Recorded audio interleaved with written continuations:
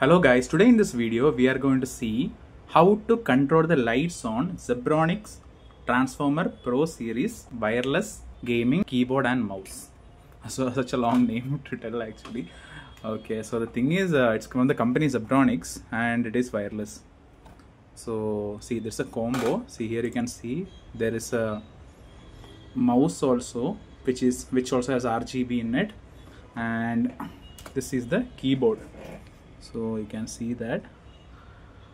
So in this video I'm going to just show you guys how to control the RGB in the mouse and the keyboard. So the first, when we turn on, so you can see that there are 3 switches. So for one time when you press it, it will go to the on. So the thing is, now the mouse will work but there won't be any LED. So the next one is for the turning on the LED. So along with the mouse working, you can get the LED also in this. So you can see that there are 2 more extra switches here. This is for doing back and forward in a browser. When you're browsing, this is for going forward in a browser and this is going back in a browser. Example, you went to another website, you want to go back to the old website, then you can do that. This is for the DPI.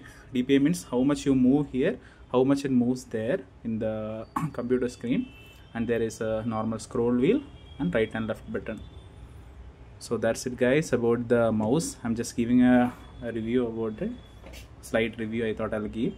So the next one is, this is the keyboard, which looks really good. So turning on the light, just press it here, and first there will be a static mode, means there the light won't be moving or there won't be any change. It will be like static mode.